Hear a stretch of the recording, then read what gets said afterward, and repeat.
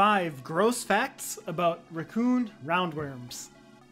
Raccoons are infested by a parasitic nematode called Baylisascaris procyonis.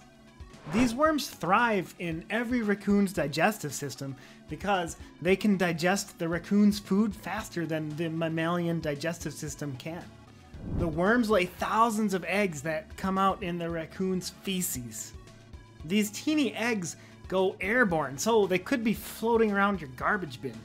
If some eggs land in your mouth, they'll get swallowed and end up hatching in your intestines.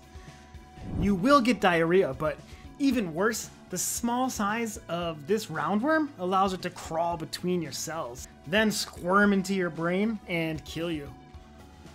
Learn more cool facts on Animal Science TV.